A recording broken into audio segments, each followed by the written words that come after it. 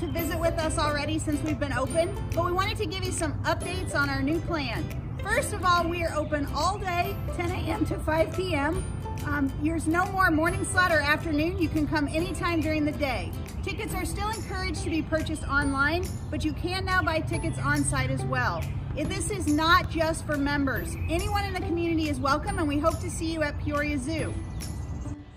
So we are still enjoying a one-way path around the world, but there are a couple spots like this one when you come into the zoo where there will be two-way traffic. So watch the arrows and go the direction it tells you to. So throughout the zoo, masks are encouraged, but if you want to go to the Australia walkabout, you got to put your mask on first before you say hello to the wallabies.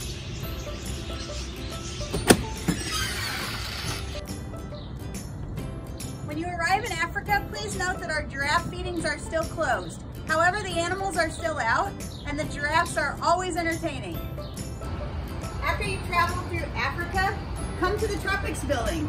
Even though you can't go in all the way to the building, you can say hello to the spider monkeys, and they're always glad to see you. One final note. Please plan ahead. Our gift shop is currently closed, but we are looking forward to opening an outdoor bazaar soon. We look forward to seeing you at Peoria Zoo. Thank you. After you've taken a walk on the wild side at Peoria Zoo, come relax in Luthi Botanical Gardens. Our outdoor gardens are open daily from 10 to 5.